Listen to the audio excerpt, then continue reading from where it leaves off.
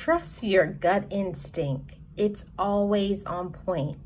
We may feel something is not right about somebody and we just can't put our finger on it because you don't have the receipts, but it's always there. It doesn't feel right. They're not acting right, or something is just, the math is not mathing, and you have to make the best decision for you. As a grown, mature adults, we have to stop allowing people to run over us and to treat us in an inferior way. We deserve way better than that. So when somebody shows you who they are, believe them the first time, stay away, trust the gut instinct, and respect yourself enough to walk away.